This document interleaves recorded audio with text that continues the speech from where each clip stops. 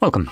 In front of me is a ZTE Blade A55, and today I will show you how you can boot this device into Fastboot mode.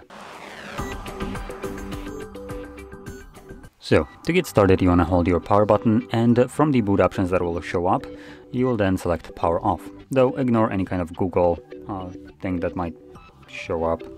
Let's try that again. There we go. So I'm going to select power off. And when the device looks like it turned off, kind of like it looks like right now, give it like solid 5 to 10 seconds in this kind of state, as the device is relatively slow, so even though the screen is off, it's still turning off. And after that time, start holding power button and volume up at the same time.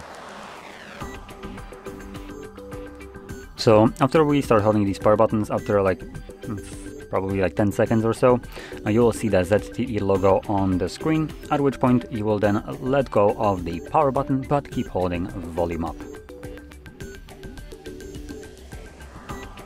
There we go.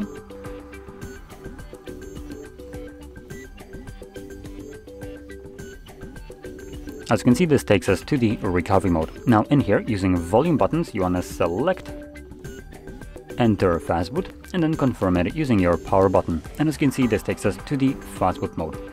Now in here, just like before, we can navigate using volume buttons, and power button again will be used to confirm whatever is selected. And through the options we have things like reboot system now, which takes us back to Android, enter recovery mode, which is the previous screen that we've seen, reboot to bootloader, which is also Fastboot mode, and power off.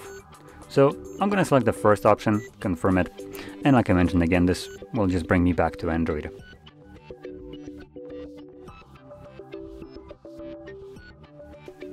And there we go. So, if you found this very helpful, don't forget to hit like, subscribe, and thanks for watching.